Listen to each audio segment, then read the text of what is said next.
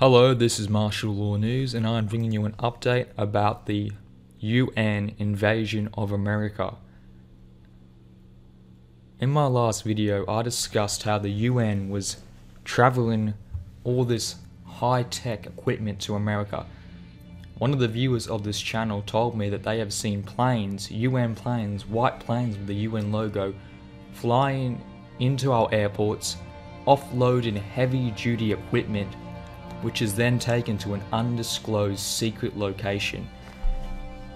Now, I'm going to bring you through a scenario today. I'm going to talk about what this UN occupation force could look like. Now, on your screen, you should see an image of a row of men wearing the UN uniform. Now, these people, they are wearing blue hats, which is a sign that they are part of the UN force. And I want you to look at the logo.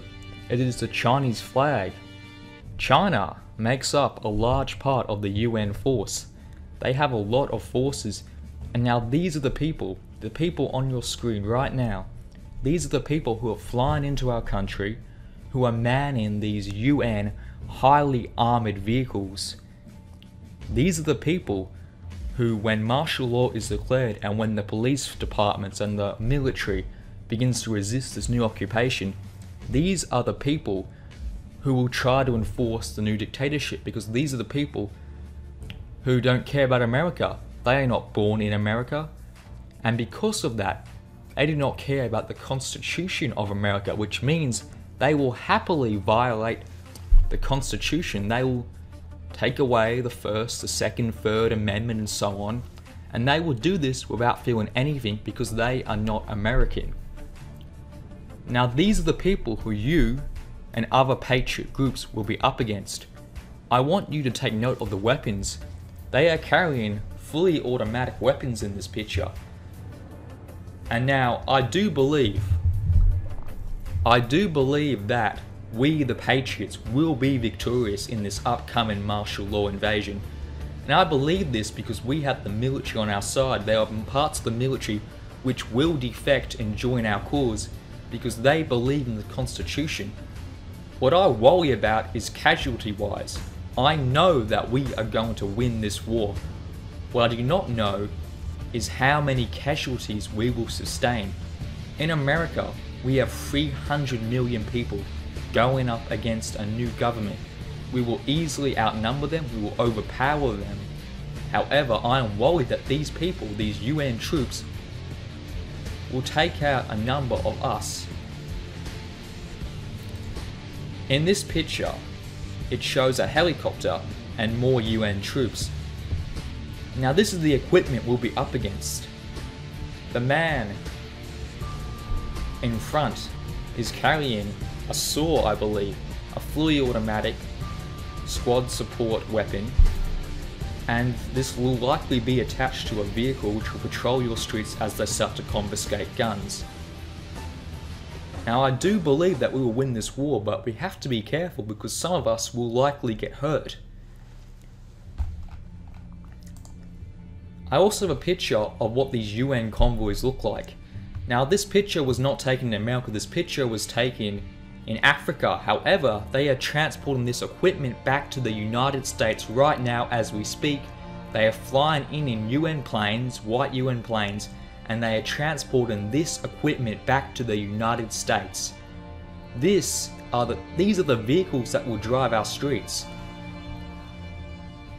These are the people who will invade us. And every day as we speak, the UN is gaining more and more forces. And the truth is, these pictures, the pictures that you have seen of these UN vehicles on your roads, they are old pictures. They are 2 to 3 years old. And now people say, they go into the comments and they say, these pictures are old, so it means obviously it doesn't matter. Wrong. In fact, it matters a lot. It means that they have taken years. This is a big plan. They have planned this out years in advance. They have spent a long time and a lot of money ensuring they have a plan, and that plan was put into place a long time ago. In fact, 4 years ago, we have pictures of these UN vehicles driving our roads. 4 years ago, we had pictures, and now they just keep on flooding into our country. Every day there are more and more UN troops flooding in.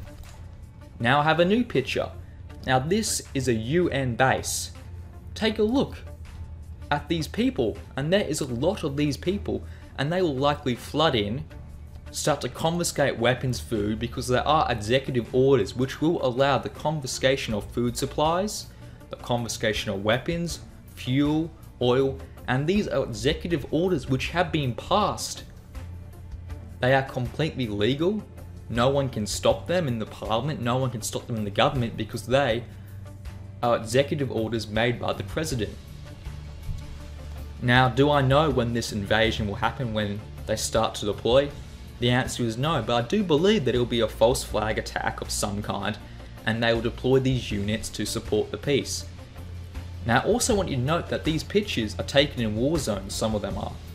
War zones. War zones where people are fighting against each other, where armies are combating each other, and yet they are moving the exact same equipment which are used in war zones to America, where there is no conflict, there is no fighting. It is just incredibly disturbing that they are moving all this equipment in and no one says anything. Like, I have people in the mainstream media, I have contacts, and they say that they have been told by their superiors not to publish stories about this stuff. They have been told that it is just a conspiracy theory. And sure, there are conspiracy theories which are fake. There are fake conspiracy theories. However, there are a lot of true conspiracy theories, and this right here is one of them, because we have proof. Now, if it was only 1 or 2 UN vehicles, sure, it could be a fake conspiracy theory, but that is wrong. In fact, we have like hundreds of these vehicles right now in our country, and they are in staging bases. Now, I have another picture here, and this picture shows 2 UN tanks. And keep in mind, this is a multinational force from all the other countries in the world. And yet, like right now, we have wars, right? Wars where the UN should be protecting the people, the civilian population. Wars where civilians are getting hurt, and I do not like this. Do I think we should take these people into our country as refugees? Maybe some should, maybe some shouldn't. It's not my place to argue that. However, these UN resources which are being deployed to America, they should be in places like this picture, where they are protecting the people fleeing from these war zones. And yet they are not, they are in America. And then we have the fear mongering from the mainstream media, the fear mongering, and they say that we are crazy, that we are conspiracy theorists. And yet we are more awake.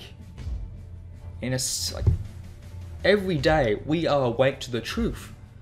Because as much as that brainwashing media control affects normal people, we are enlightened. We have our friends, we have our sources who tell us facts. They tell us that they've seen a UN vehicle. And sure, maybe they're lying, but then we verify it by ourselves. You, the viewer, probably have done research on this. You have probably looked up videos, researched articles, and you have found proof that something not right is happening here. And don't even get me started on the corruption. The UN is completely corrupt. It is corrupt. And this same corruption is the reason they are deploying to America right now. They have been ordered to, and they will obey these orders, just like our troops should obey our constitution. Now, I have a request from you, the viewer. I want you to do more research about the UN, to do more research about their suspicious activities in America, because they have done a lot of suspicious activities. I want you to do some research, go onto Google Images, type in UN, have a look at the stuff they have deployed to America, have a look at the planes in America, the tanks, and then form your own conclusion. Form your own belief system. What do you think? And then I want you to comment that below in the video and have a discussion with other people. Because right now I'm telling you stuff, but I could be lying. I need you to verify this information for yourself. And this means that more people wake up to the truth because they have individually verified it. The mainstream media tells us lies, and for all you know, I could be telling you lies. Which is why you need to verify this information for yourself, so that you can be part of the truth, part of the people who actually recognize the truth. This has been Martial Law News. Thank you for watching, and God bless America. God bless our Constitution.